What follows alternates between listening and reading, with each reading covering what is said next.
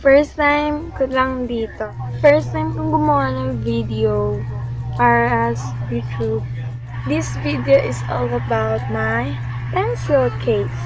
Papakita ko sa inyo yung laman ng pencil case ko. Nawala na yung logo niya. Galing siyang Baguio. Kaya sa mom ko to, hiniram ko lang. Hindi niya alam.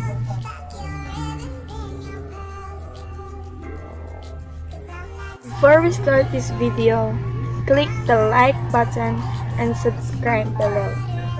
Have you done it? Yan. Pag nagawa nyo na, let's get on to the video. First up, wait, let's see. Una kong nadukot ay ito. May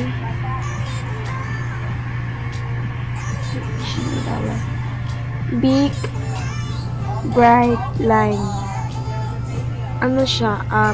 Highlighter. Dual siya. Isang chisel point. Tsaka isang bullet point. Ginagamit ko siya sa school. Syempre, since I'm a senior high school student, ginagamit ko siya sa books, sa notebooks ko. Since mahilig ako magsulat, and mag-discuss yung teacher namin. Yan. So, this is BIC Bright Liner. Okay lang siya. Kaso, nakita niyo yung tip, medyo blackish siya. I don't know why. Kumakapit yung ball pen sa kanya. Kaya, medyo nagda-dark yung color nung sulat niya. Pero, okay lang. Kaya pagtiisan. Papalitan din. Palitan. Sa tingin ko, papalitan ko siya sa future pag gusto siya. Next up is my scissors. Siyempre, important yung scissors. Pero sa amin, hindi siya important. Alam niyo, yung mga schoolmates ko nanghihiram sa akin ng scissors kasi wala silang dalang scissors. Mostly, ako lang yung may dala. So, yan. Pero, very handy siya sa akin pag nagugupit din na paper since madalas kaming gumawa ng projects. Yan. Tapos, nilagay ako siya sa kanyang sticker. Ayan. Ayan, sticker siya. Wala tandaan para pag hinaram, ibabalik sa akin. Kasi alam ko na, it's mine. Yan. So, I suggest ganun yung gawin niyo sa gamit nyo. I use washi tape here. So, yan. I suggest gawin nyo rin yun sa gamit nyo if gusto nyo bumalik yung gamit. Next is this. Fountain pen. Fountain pen siya. Mukha lang, hindi lang halata.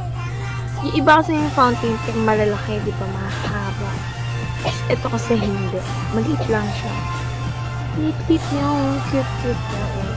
Liit niya. Tapos, ganito yung design niya. Color red siya.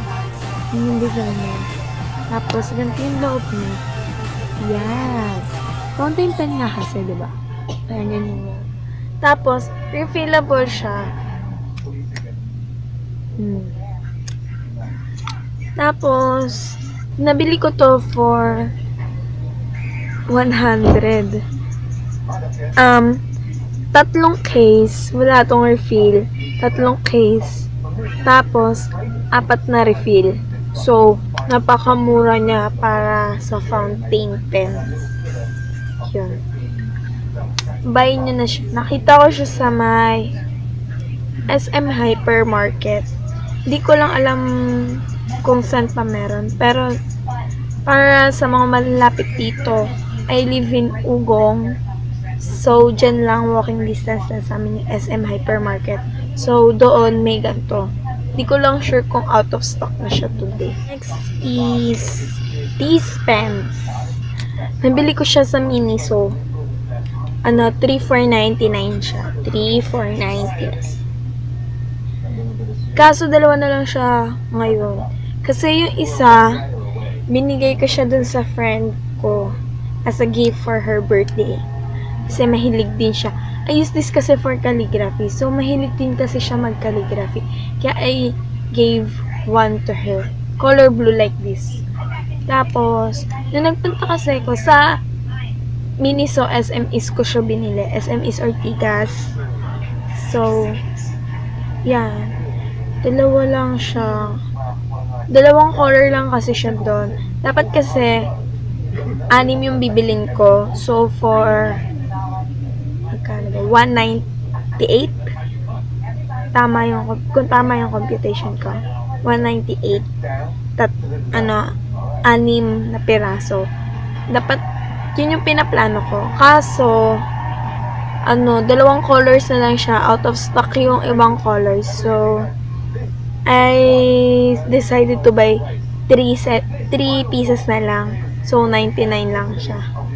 Maganda siya. Maganda, actually. Gusto ko yung sulat niya.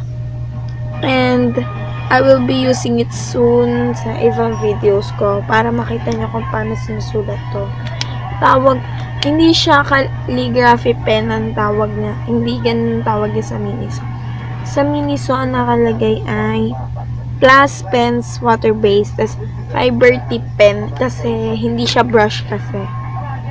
Kaya nakikita niyo ba? Hindi siya brush.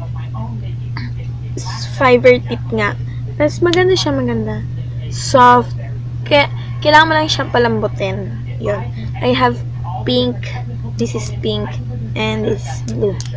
Dalawang color lang siya. Pero soon, sana madagdagan siya ng ibang colors pag nagka-stock na. Yun. Bibili pa ako. For sure, bibili pa ako na to. And I highly recommend this to you guys. This is my G-Tech. Mahilig ako sa G-Tech. Obsessed ako sa G-Tech. Ayoko ng ibang ballpen, kundi G-Tech lang. Nung before ako mag-grade 11, mag-senior high school, I used different kind of ballpens. Pero, grade 9, 8, 9, 10 ata, puro FABER Castle yung ginagamit ko. Tapos, pero nung mga lower years, I use different ballpens na. I decided to stick to one ballpen kasi ayoko nagbabago yung sulat sa notebook ko. Gusto ko hindi halata na nagpalit ako ng ballpen. Yan. So, pagdating ko ng grade 11, bumili ko ng G-Tech. Kasi gusto ko mas manipis yung sulat kasi medyo makapal pa yung hindi ako na-satisfied dun sa sulat ko pag Faber. Mas gusto ko manipis. So, itong case ay nabili ko, yung case ay galing sa mom ko. Yan. Tapos, ito yung refill binili ko. Yung refill niya ay 45 pesos lang sa National Bookstore. Tapos, ito, wala, hiningi ko sa mom ko. Tapos, hindi ko alam kung magkano siya ng buo. 70 plus ata. Tapos, yan. As you can see, ginamitan ko rin siya ng washi tape. Same na ginamit ko sa scissors ko. Para hindi siya mawala. Kasi sa room namin, mostly people use G-Tech. So, I put one on mine kasi may mga times na may nawawala ng G-Tech. And I put one on mine para alam ko kung alin yung akin at hindi siya maaagad na iba. Is this my red ballpen. Red. Ano siya? Dong A Fine-Tech. Hindi siya G-Tech kasi siya dumahal yung G-Tech for red ballpen. Since I don't use it casually. Tama ba?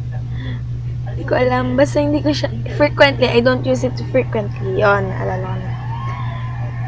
Yung G-Tech ko kasi 0.4 yung nakasulat.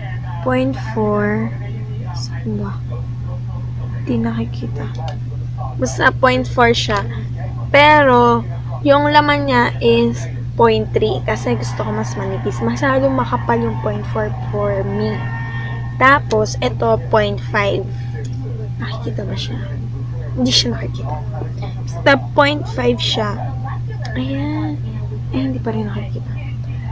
Pinabili ko to sa mom ko dyan din sa SM Hypermarket sa office warehouse doon. Kasi bumibili yung mom ko ng ballpens, sinabay ko na siya. Alam niyo na, para libre. Diba? Yan. Pinisabay ko siya. Kaya, yan.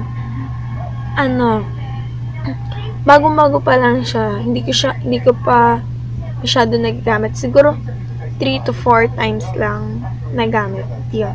Is this the correction tape. Sarang kasi, kailangan mo to. Hiraman ako ng ganito eh. Ewan ko ba't sa mga kaklase ko, ba't di sila bumili ng ganito. Pero nagustuhan ko siya. Kasi kakaiba siya sa mga correction tape na nandun. Ito kasi dual.